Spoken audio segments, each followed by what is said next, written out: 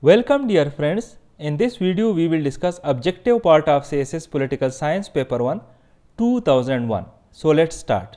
Question 1 is, interest groups always try to influence the exercise of power. Author of the book Das Kapital is Karl Marx. A voluntary union of sovereign and independent states is called Confederation. Author of the book Leviathan is Thomas Hobbes. Reconstruction of religious thoughts in Islam is written by Allama Iqbal. Author of the book Statesman is Plato. Justice is giving everyone his due is said by Aristotle. The dissolution of Khilafat and the establishment of Grand National Assembly in Turkey was highly appreciated by Allama Iqbal. Author of the book Spirit of Islam is Sayyid Amir Ali.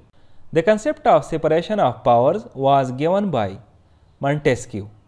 Which of the political philosophers was more admitted by the American founding fathers, and his thoughts on the importance of private property were reflected in the drafting and historical development of the American Constitution?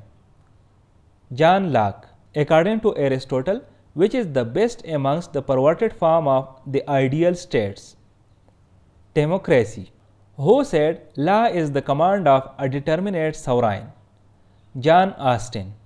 Only the will of the sovereign can be the source of law. Who said this?